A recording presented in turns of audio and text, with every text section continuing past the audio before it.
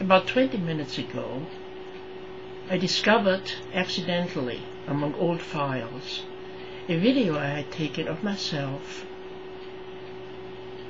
after I had located the appropriate remote control to go with the camera I had at the time in order to test it and in order to test the camera.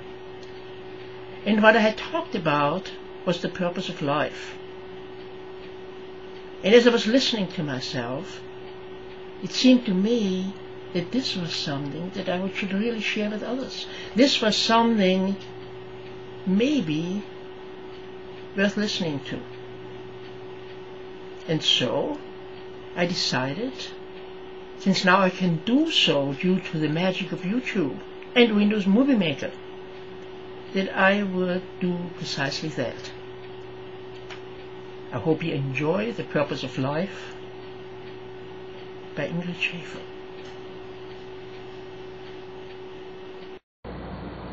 I think it's recording. The remote control just surprised me. I didn't know it was the right remote control, and I was digging around in a little bag for it, and suddenly the flash went off and it took a picture of me, because apparently I had pushed accidentally a button to take a still picture.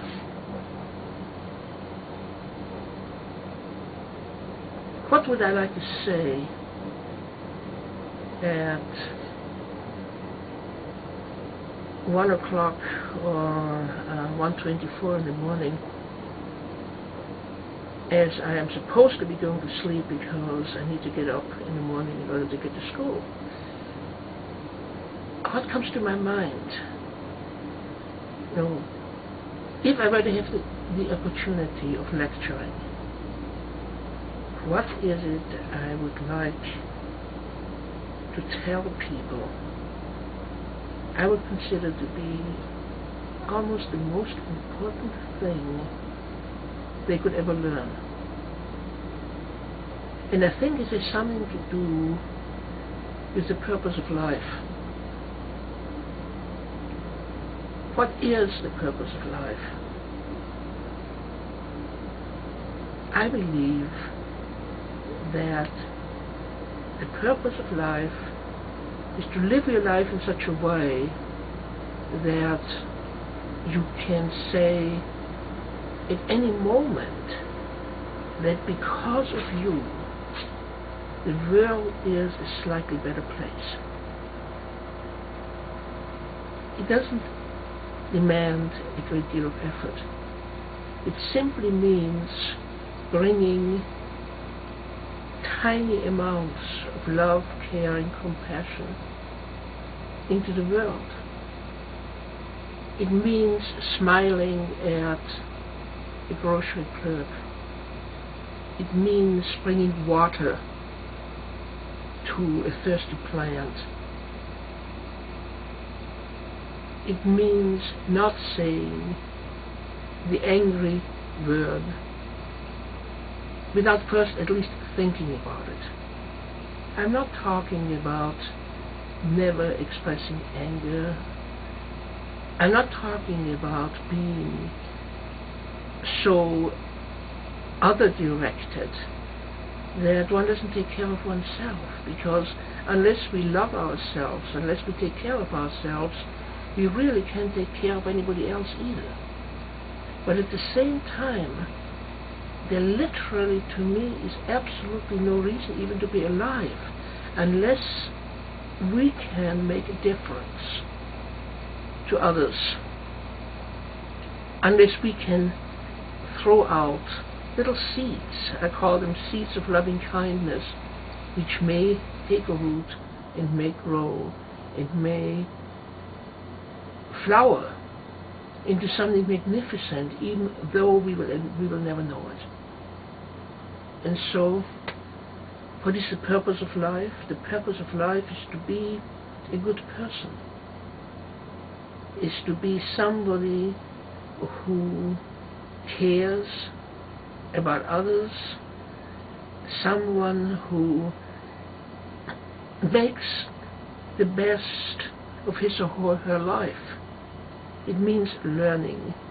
It means never, never, ever stopping to learn, so that we are willing to discover new things, and as we discover new things, we're willing to change our minds. The purpose of life is to be adaptable. The purpose of life is not to get stuck at any particular stage, in any particular manner of living. The purpose of life is to appreciate beauty, bring beauty into the world, but also to see it, and to see it in others. The purpose of life is to believe in others. So by our belief in others, we may fill them with confidence so they can believe in themselves.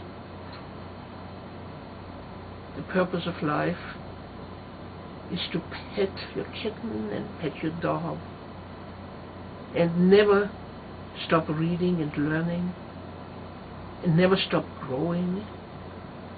The purpose of life is learning and loving, loving and learning.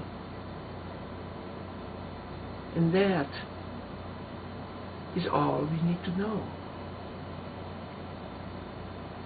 Do we need to be religious? If that is how we want to lead our lives, then we should.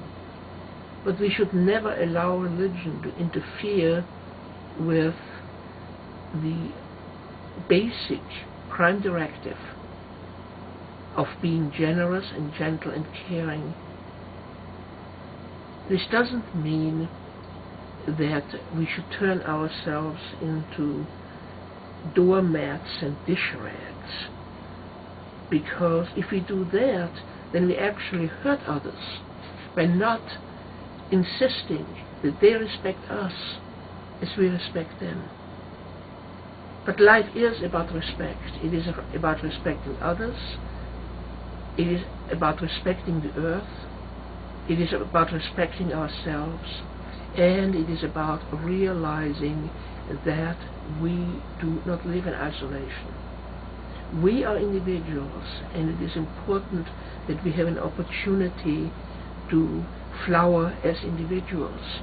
But we never exist apart from society, even if we think that we are alone. And so we have to see ourselves as being part of a larger whole, and that larger whole which we can comprehend again as a part of a yet larger whole. We have to see our short lifespan, and it is short compared to the eons which have come before, and the eons which I hope will continue after we are gone. We have to see our short lifespan as precisely that, something like a grain of sand on the ocean shore, but a grain of sand which, just because it is small and short, does not need to be insignificant. And that is what I have to say this evening, or this morning I should say, before I go to sleep.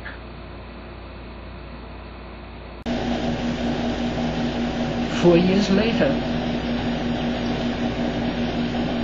Thank you for watching, and maybe you'll see me again.